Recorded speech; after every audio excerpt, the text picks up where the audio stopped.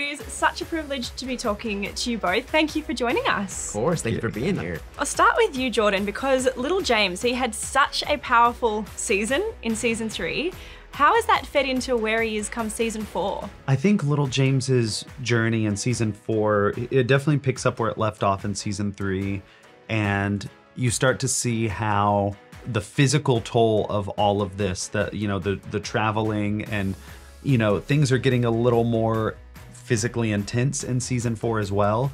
So you are starting to see how that would take its toll on someone with a physical disability. And not only how it's taking its toll physically, but how it's affecting his faith. And there's definitely a lot more story to tell with little James's journey. And I'm especially excited about a lot of scenes with Liz, who plays Mary Magdalene, and with Giovanni as well. So you kind of see our characters' little trio, the original 3 followers, how you see how close these 3 are, and you see how deep their relationship really is. Yeah, I'm looking forward to it too. Yeah.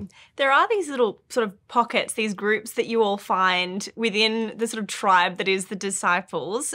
Does that play into how you guys relate off screen as much as it does on screen? I would say so, yeah. It's kind of like I was saying earlier, like the tears that have been shed on screen, we have shared those tears off screen as well. Like the laughs that you see between the disciples on screen, we have shared way too many laughs off screen as well. And it's really been a family because we're going on 5 years now. Yeah. And we've been through so much together. And what was just like a little engine that could with the first 4 episodes in the beginning, it's really become a family. And it's bittersweet to know where last week it was like the halfway point to not only the season being over, but the series. Wow. But it's so much reassuring knowing we still have half a ways to go with these guys because I love them. I love them. Do you start to think, my goodness, we are halfway, we're getting near the end. What's it going to be like when this all wraps up? I've been dreading the end of this since like season 1. I've been so afraid of that, and I've talked to other actor friends of mine that have been on other TV shows and asked like how they dealt with that, because it's this balance of like, as actors, we're kind of trained to always be thinking ahead and looking for the next project, because you never know when a job's going to end or when there's going to be a drought. But also it's important to enjoy the moment and to just make the most of it, because it will come to an end eventually. And that's, it's scary, but it's also, there's no other group I would rather, be on this journey with. Yeah. I mean, I think this is definitely a family for life too.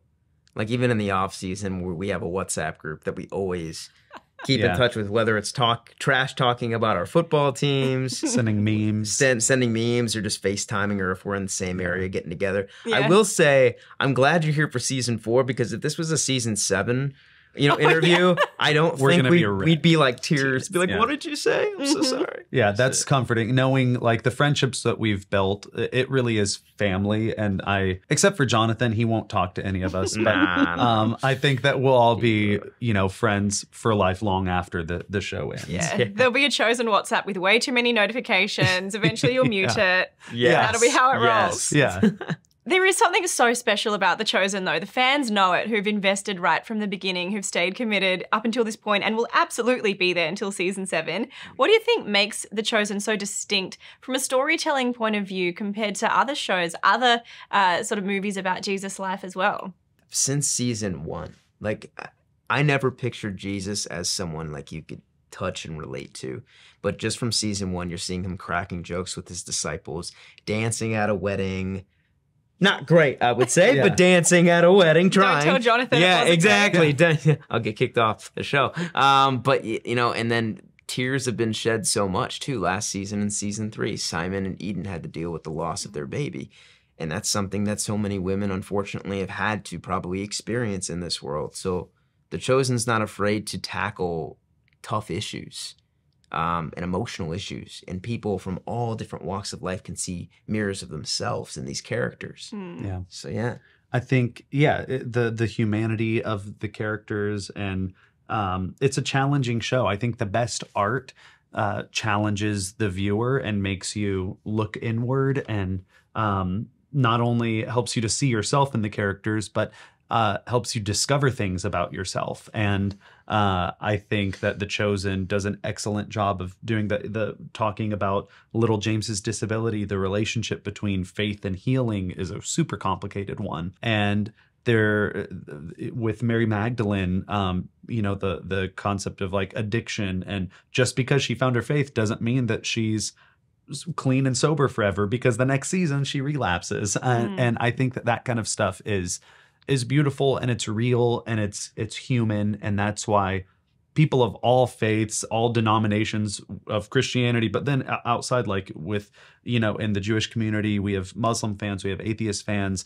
And I think it's because of the humanity. The disciples are very much the fans' inroad into the story of Jesus and everything that Scripture talks about. You mentioned that Jesus is this relatable, touchable kind of character. What do you think the disciples have learned about him through their time alongside him? I think it's to spread that kindness. I know we're not there yet, but the biggest commandment that Jesus really wanted his disciples to get at the Last Supper was love one another as I have loved you. And I feel like in today's world, there is so much divide. Yeah. Because so many people and there's so many people that come from different parts of life, different upbringings, different politics, different religions. But when it all comes down to it, we are all connected one way or another. So if we all stop and listen to each other and spread that kindness, spread that love, I think that was his main message. Yeah. And I think if we do a lot more of that, there's no telling like the magic this world could be, in terms of the connectivity, the togetherness. Yeah. I think Jesus was a disruptor. He was not he was all about love, but he definitely changed the status quo of like how things were. He disrupted the system that was in place. And I think that that's something that's changing in the characters as well, getting okay with chaos and used to it, and not just used to it, but being the reason for a lot of the chaos. And I think that you're going to see that more and more this season, and especially in future seasons. Good chaos makers. I like it. Yes. Guys, thank you so much for your time today. All right. Thank you so much. Thank you so much. Yeah. It's certainly the rubber meets the road now. And there's a lot of talk this season about, what is our role in all of this? How can we best fulfill this mission? And that's really scary. They say the struggle is real. I say the struggle reveals how you deal with the monster that's inside you. I don't buy into the luck. I put my faith and my trust in my team. Everything that we done been through. Gasoline in my veins.